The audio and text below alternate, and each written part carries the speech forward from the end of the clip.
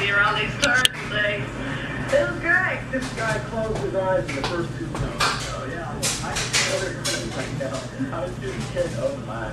They call this pile of twisted ice cream Vortex.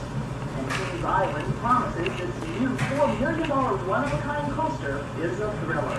What's more exciting than any other roller coaster ride? It seemed like it would come right off the track, and the corkscrew, oh, it scared me to death. My legs went upside down.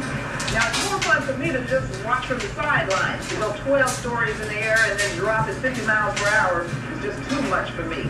But not too much for Don Helbig, who set a record by riding another Kings Island coaster called the Racer 6,000 times. The Vortex has to be considered a better ride, but I would still, prefer to ride the Racer for, because I don't think you can continually do something like that ride every time you get to your stomach.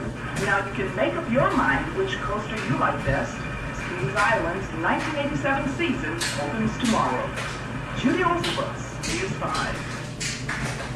Well, the Park 16 season will also feature a brand new ice show in the Fest House. That's right, figure skating in the summer. Thanks for that.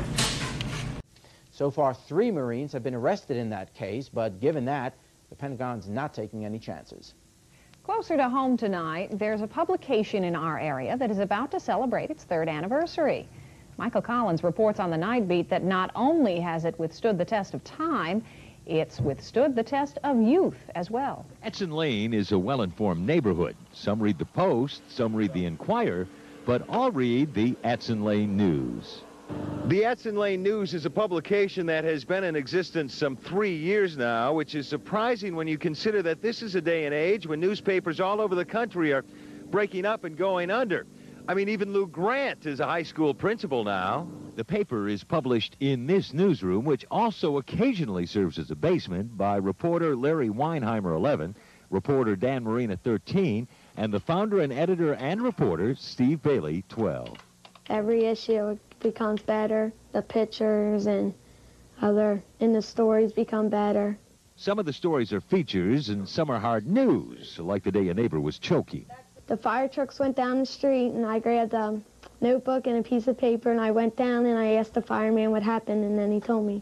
On any given day, you'll see these kids covering the street for stories for their weekly summertime deadline.